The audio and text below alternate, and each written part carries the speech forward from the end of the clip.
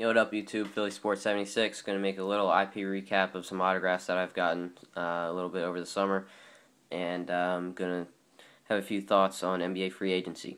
So, real quick to show the autographs, I went to NBA Nation on the 4th of July in Philly, and met a couple guys there, and also went to the Sixers Beach Bash recently. I believe that was, well, anyway, a few days ago.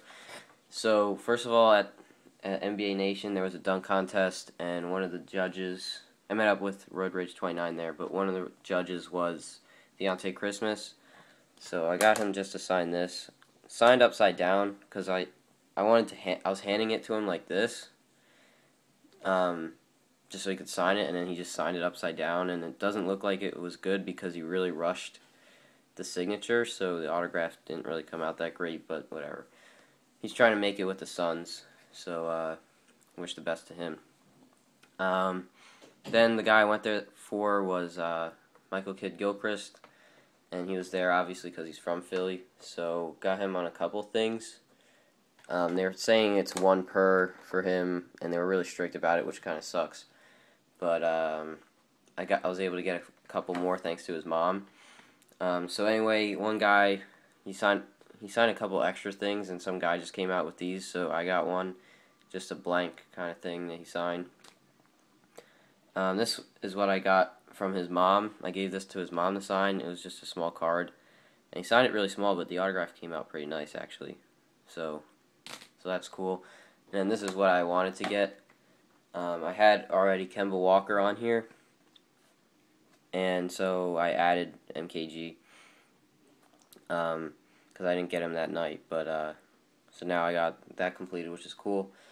Got to shoot around with him a little bit and talk to him and get a picture with him, so he was nice. He didn't stay for long, but like I said, the security was kind of, uptight, and it seems like sometimes the players want to be nice, but the security guard kind of ruins that experience for you, which, really sucks, but whatever. I wasn't able to go to Shady's celebrity basketball game. I would have liked to, but wasn't able to go to that, and I haven't been able to go to any open practices for the Eagles yet because I've been working. But I did go to the Beach Bash. I had to be late because I was doing something else that day, but I got there just in time for Nerlens Noel. Yeah, take this. It's a pretty sick picture. I like this one. Obviously, there aren't many of him with the Sixers jerseys other than that photo shoot. Kind of finished the signature. You can't see the rest in like the dark spot. Or kind of see it with the glare, but it's still nice. Yeah, I think he'll be special this year, and hopefully will be the Rookie of the Year. That would be nice to have back-to-back Rookie of the Years, and then maybe have Joel Embiid for 3 times in a row. But Tony Roten was there. I didn't really care about Brandon Davies, but Tony Roten was there, but he left by the time I got there. But it was funny with Noel. There was a huge line for him signing, and like halfway through, like there was still a good part of the line, and he just got up and left. It was good because I was like behind the cutoff anyway, so I wasn't going to be able to get him through that. So I was just waiting for him to leave, and he just got up and left halfway through signing, which was kind of mean for the fans that were waiting for him, but whatever. And then like I was just waiting, me and my brother, by like some back exit that we knew he would go out, that we knew that he would exit through, and then he got into his car and signed a few autographs for me and my brother and a couple little kids that were there. Maybe signed like 10 more. But I had a couple more photos and cards of him, but I didn't want to, be that guy standing in the window and just feeding cards while little kids are trying to get it. So I got my autograph. I got my autograph, and I handed him the pen. And that players will take care of you if you hand them their pen when they're looking for one. So I handed him the pen, and then he was really nice for me and my brother and signed a couple. But yeah, I didn't want to be a jerk and take up the time from the little kids, because it's a good experience for them too. But that's pretty much it for the autographs I've been getting. Came out pretty nice, but I did want to talk a little bit about NBA free agency, since my draft day reaction actually did pretty well. So obviously the big thing is LeBron, and I want to see like it'll be interesting to see what the Cavs do. Obviously with Andrew Wiggins and the Kevin Love trade. But obviously the Cavs are big favorites. I think the Bulls will be good this year too if Rose can stay healthy, of course.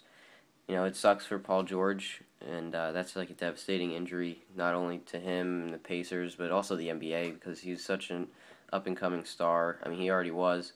Now, I mean, you're just going to see more of him, and it sucks that, you know, he's going to be out for a year, and hopefully it's only a year, and not a career-ending injury. But, you know, prayers go out to him. Also, the Sixers, I don't think have done anything with free agency, but, you know, whatever. They're tanking again. But really, that's about it. I still think a Western Conference team will win the championship this year. But that's just my opinion. I don't think the Cavs are ready to win it this year.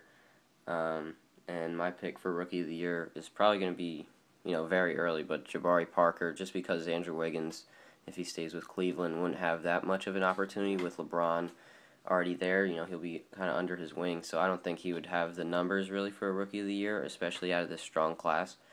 So I think Nerlens Noel will have a good shot, you know, if he does what he's supposed to do. There's not really anyone else stopping him, and I think Jabari Parker also will get the numbers in Milwaukee since there's no one else really there.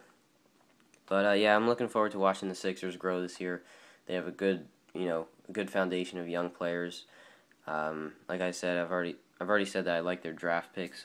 Jeremy Grant and KJ McDaniels in the second round. I'll be interested to see them play, see MCW play, and improve his game, and of course watch Nerlens Noel and Tony Roten and those guys. So, you know, time will come.